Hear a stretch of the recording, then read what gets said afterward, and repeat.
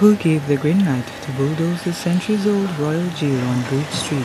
Prime Minister Allen Chastanet refused to give a straight answer when questioned by reporters outside Parliament. Instead, he celebrated the prospects of building a new home for the police force, for which he has expressed much fondness. Reporters attempted once again to get a clear answer from the Prime Minister. However, he stood his ground and continued to tout the planned Hall of Justice and police headquarters. First of all, I'm really excited that the police officers that have been waiting for an extremely long time to get a new police headquarters, that we're well on our way to getting that established. And more importantly, I'm very happy that the designs also include 6 new courthouses. So I'm hoping that we can get this started as quickly as possible so that the police officers who have been, I can tell you, suffering. And certainly right now, many of the police officers are all around the city. And so to be able to consolidate them back into one facility again, I'm very happy about it.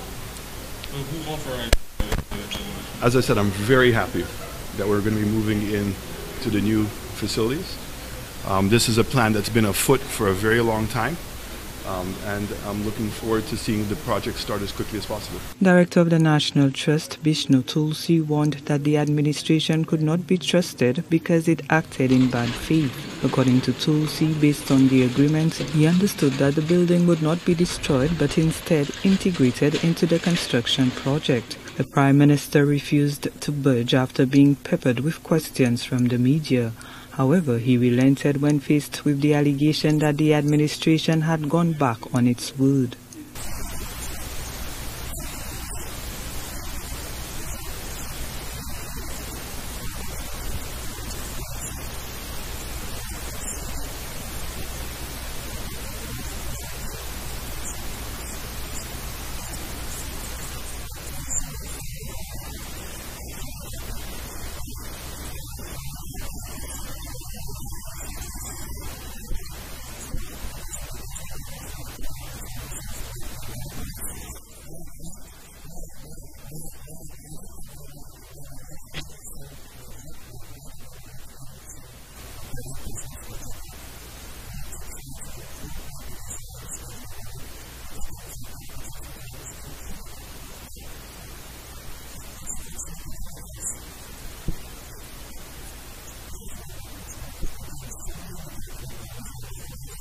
The St. Lucia National Trust laments what it says is a lack of dialogue. However, Chastanet insists that his administration can act independently.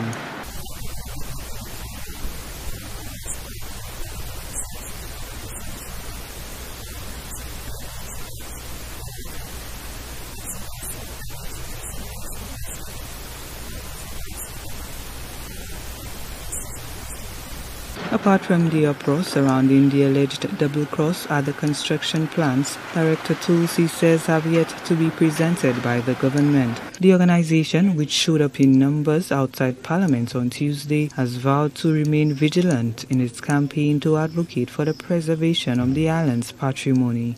Gina Filippi, HTS News Force.